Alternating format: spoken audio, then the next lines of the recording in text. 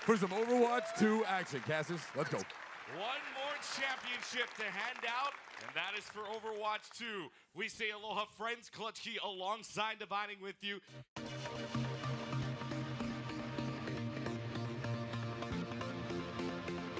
Back off. Yeah, but we do see the Widowmaker from Noxious. Oh my goodness. That was such a tight window to fit that headshot into, and Noxious just nails it. Also notably, this Ana Zen backline for Turkey is theoretically quite fragile. It could be a field day here for Faith if we're able to get around into the back.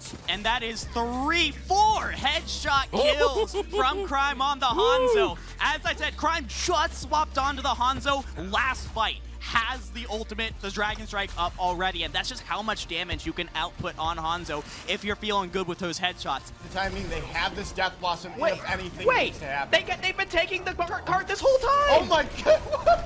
Oh my goodness! Saber just kidnapped the bot and took it like 20 meters! Because Ball State really likes to play the Sojourn instead of the Mei, I think Brighton Stratton feel really good about putting their Hanzo player in a position to get headshots because they were doing it so much on Antarctic Peninsula.